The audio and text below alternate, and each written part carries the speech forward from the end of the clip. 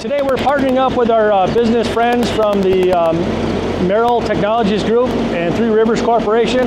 We're trying to partner up 2 or 3 of skilled trades professionals with 1 to 2 of our students in fabricating metal gondolas, which are a fabricated steel container to hold weld coupons for future weld training. The Merrill Technologies Group donated all the materials. Hi, my name is Kevin Leslie. I'm the Director of Program Management from Merrill Technologies Group. Today we're doing the final welding for some bins for scrap metal. One of the things that we did, we worked with some of the engineering students at Dow High School to come up with the design for the bins, and then Mr. Chris Wall approved that design, and we decided rather than Merrill just welding and fabricating these things for the schools, that we would make it a collaborative event where the students were working with professional welders. To start as a welder, it opens up a path to many different careers. You can become a welding engineer, you can get into management positions. It's an entry-level position that can take you wherever you really want to go. Welding could lead to pipe fitting, structural steel, sheet metal, all these different avenues. I'm Del Mars, recently retired 40 years from Three Rivers Corporation.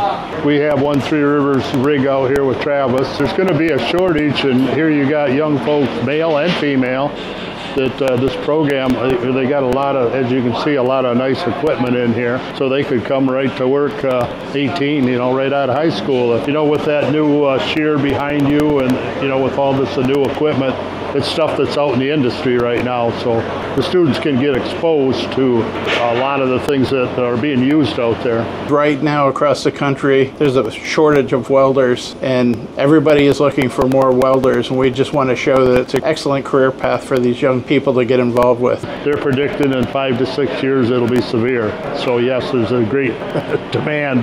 These folks that are interested, to show them what the potential is out there and to work right here in the valley. My name's Avery Cherry. Last Friday we put together, I'd say about 10 or 12 metal gondolas, and the folks from Three Rivers and Merrill came over and helped us put them together. So after I did my weld, they could just look at it and already tell that the machine was too cold, so they had to turn it up, and then the weld came out just a lot smoother and a lot better. Mr. Wall, I think, just opens a lot of doors and creates new opportunities for us that we don't get in other classes, and really just lets us use hands-on experience for everything. It's the whole community here is why we're doing this. Think about just this week. We have a supportive community that just renewed our operating millage, which helps to run CTE. We have a wonderful and supportive administration, not just in our building, but our central office administration, including our new superintendent. She's been here a half-dozen times this year, seeing what's going on. Our school board is incredibly involved because a lot of the large purchases, up to $750,000 now in the last 3 years, have been approved by the Board of Education. So we have their support. And honestly, let's not forget what really matters here. These parents in this community are raising terrific young men and women with a strong work ethic. This is Friday. Most people want the night off. And yet the work ethic that was generated in the Midland area is here right now with over a dozen students welding when they could be out doing fun things. They're here to learn.